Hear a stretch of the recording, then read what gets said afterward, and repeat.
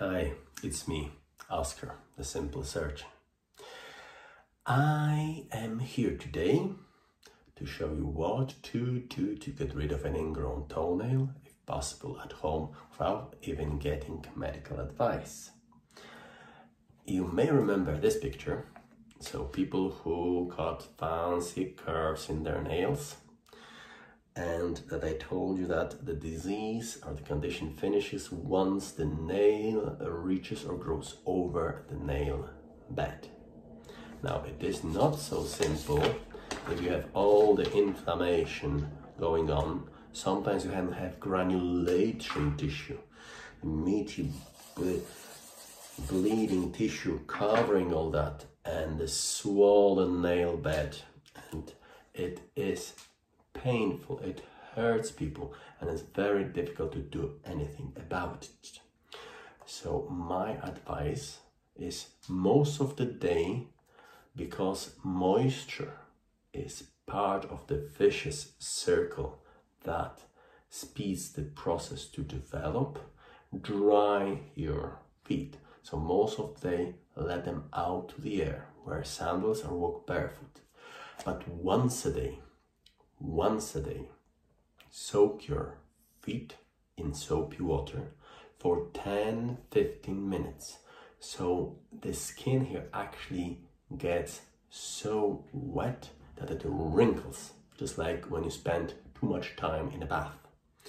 And after that, only after that, it will be comfortable enough. It won't be completely comfortable to try to move away the nail bed slightly to allow the nail to grow further. And all you need is 1/4 of a millimeter per day, because the nail, especially the great toe, grows very slowly. If you take it off, it takes 6 months to grow back.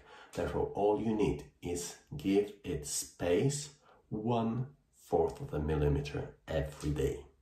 And how to do it in practice? I'm actually going to use a volunteer to show you what to do with your nail bed.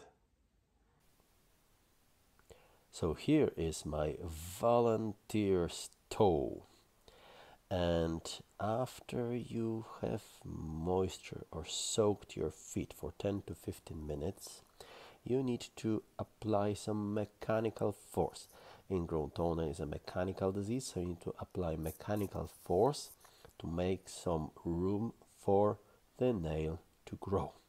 You can do it either with a cotton bud, like this, by putting it over here and pressing to the side and down, to the side and down. Try to push the nail bed, push the skin under the nail.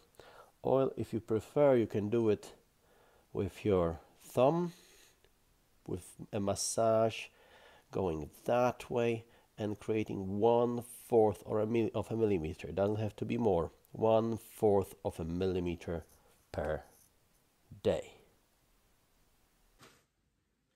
And that's how I see it, but I am just a simple surgeon. Bye.